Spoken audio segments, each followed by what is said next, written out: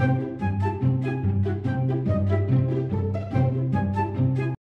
guys, it's Adam and welcome to another video. So in today's video, we're going to discuss 7 things you might want to take to a car boot sale. Now, the first few are very obvious. However, the last 2 are quite unique and different, so you might want to stick around for those last 2.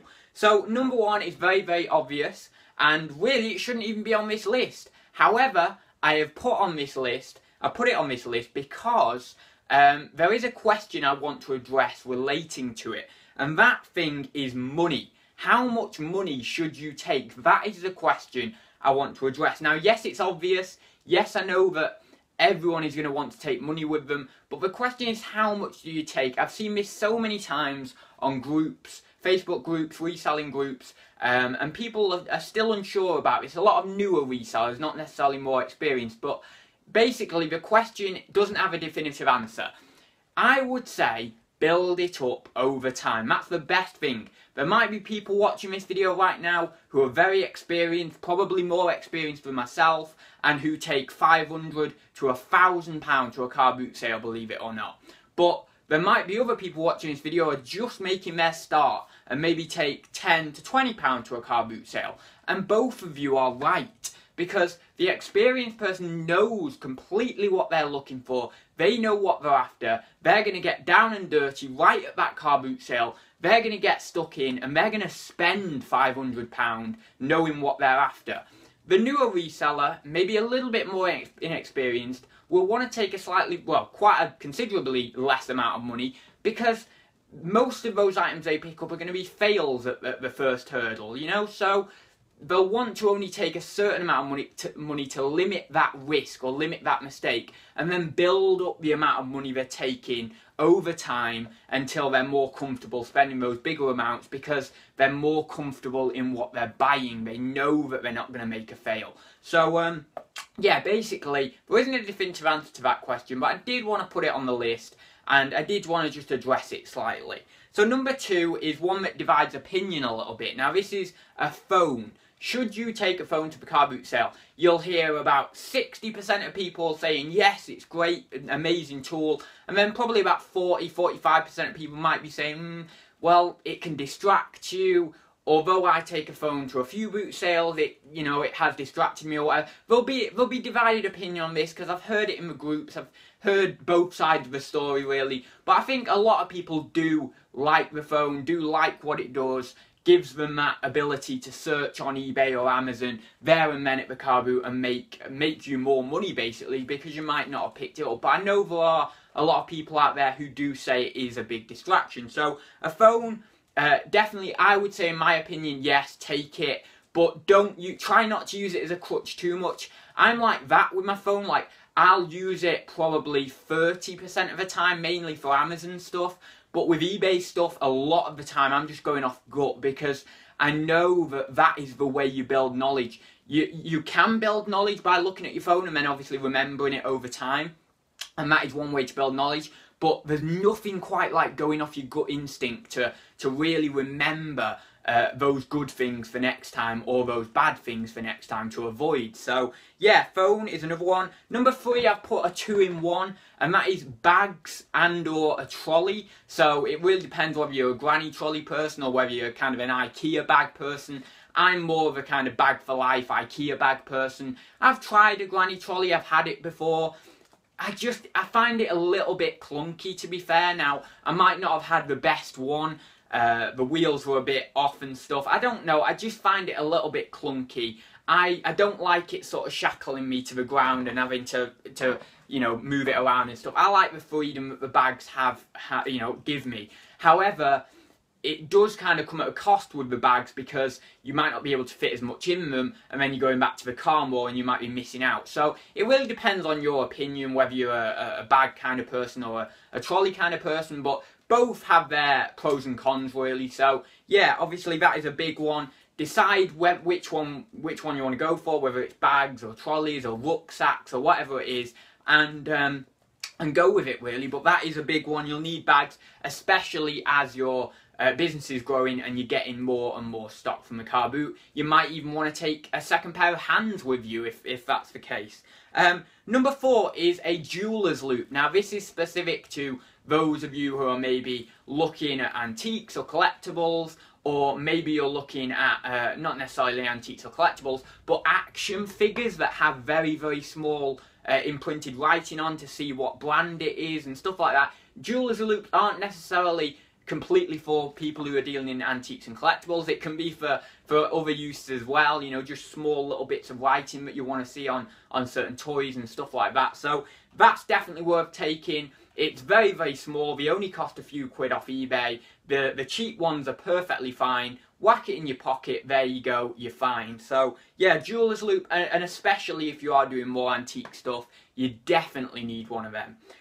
Number 5 is food. Now, the reason I say food is because if you're going there and you're staying for a while, especially if you're selling at the car boot sale one day, yes, okay, those burgers at those vans, I don't know why, but they are really nice, those burgers at the car boot vans.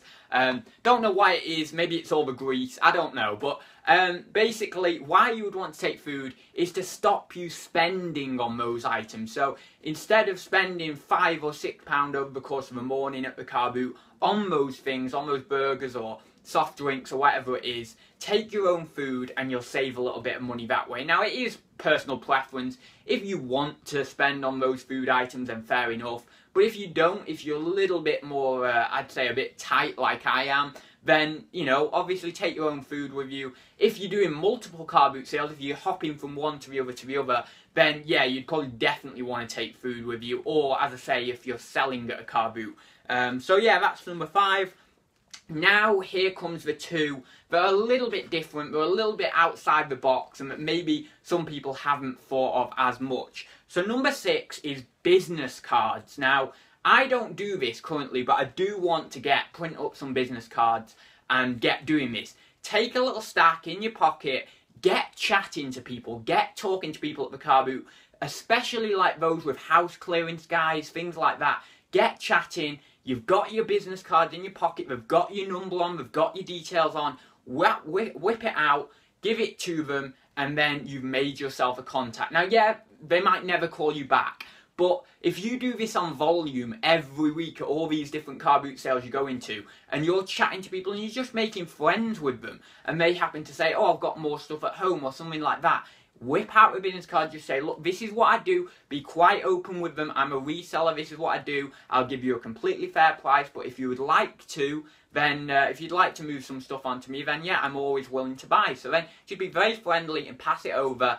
And if you do that on volume, you maybe give out, let's say, 50 cards a month or 50 cards every couple of months. Then out of those 50, even if 2% would be one person. Even if one person calls you back, the business cards you can get about 500 for about 5 or a tenner, and that'll more than pay for itself, even if one person were to call back. So yeah, and actually say they've got some stuff. So business cards is a bit of an out there one, but certainly is a good tactic. And number 7 is an intangible item. Oh, sorry, I'm just closing this. I've got low battery there.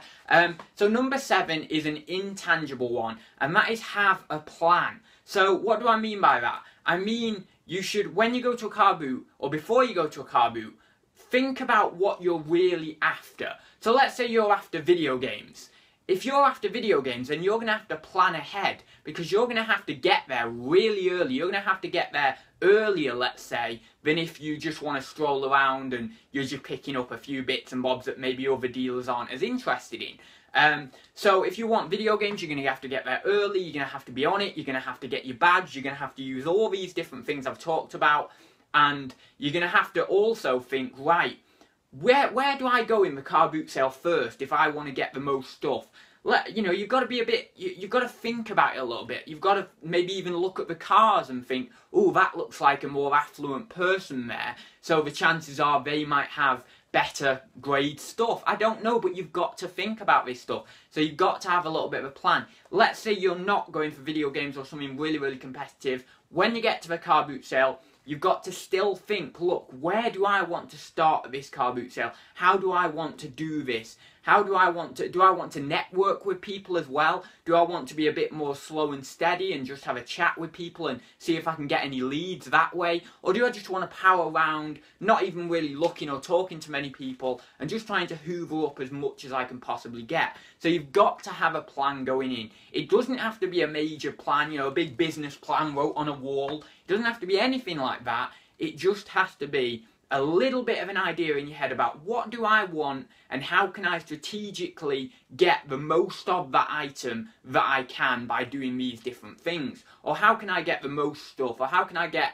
the most of this particular item, whatever it is. You've got to have some sort of little idea, a little plan when you go there. So, I mean, it might even be what factors into your plan is trying to park closest to the car boot, so then you've got more efficiency going back into the car. It can be anything, it really can. So, the last one is have a little bit of a plan. Know a little bit of what you're doing when you get there or just before you get there. So, yeah. That is the 7 things. I hope you enjoyed this video. If you did, as always, please do give it a like down below and drop a comment if you would like to. I try and respond to as many comments as I can, and yeah, I would love to interact with you guys, so do please drop a comment down below, and I will leave it there, guys, and I will see you in the next one. So see you very soon, guys.